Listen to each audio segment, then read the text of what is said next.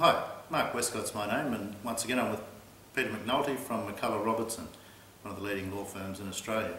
Last week we talked about personal estate planning and what happens when people suffer what we call the deferral dilemma, the invincibility delusion, where they keep putting things off and thinking they're immortal, and so they never get round to taking action in regard to their estate matters.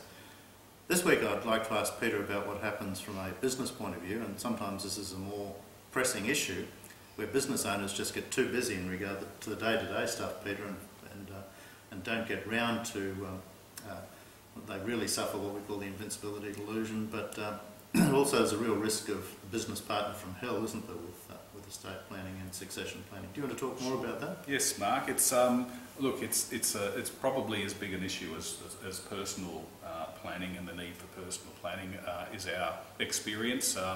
When people go into a business partnership, they're never really thinking about all the nasty things that can happen typically, and they're really concentrating on getting on with the business. And so we always recommend that clients have a partnership agreement, regardless of what the structure is, whether it's a company or they're really in a partnership. The legal structure is irrelevant in a sense, so they really need an agreement to record what's going to happen in various situations. And we also recommend that there be an exit arrangement, an agreed arrangement in the case of exit, and if possible insurance put in place for in a buy-sell scenario in case something happens to one of the partners.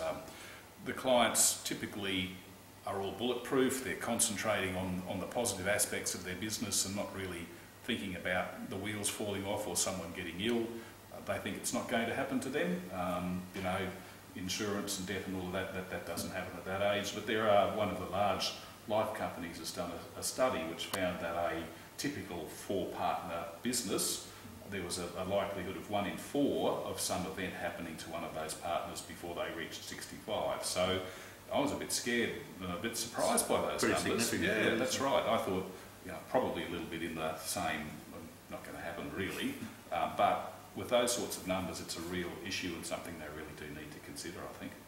How many partners are there in Robertson? 48, 49, so yeah, it's a big issue. Actually, we've done really well so far. We're way ahead of the odds now that I think about it. Because we haven't, keep enjoying touch wood, we haven't had those problems at all so far.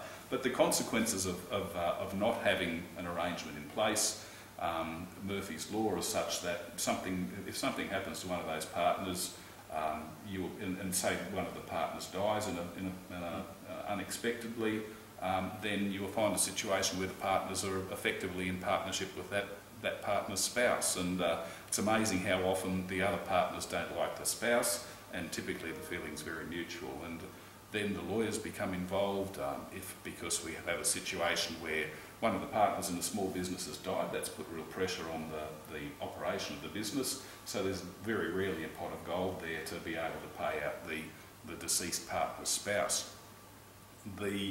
Once they get lawyers and accountants and others involved, the number always goes up.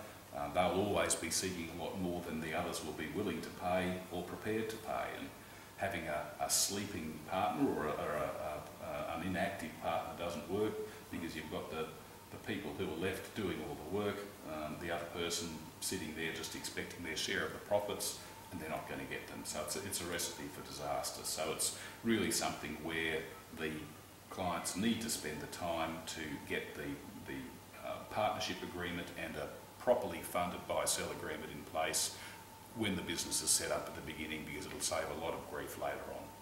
Thanks, Pete. Look forward to talking to you next week.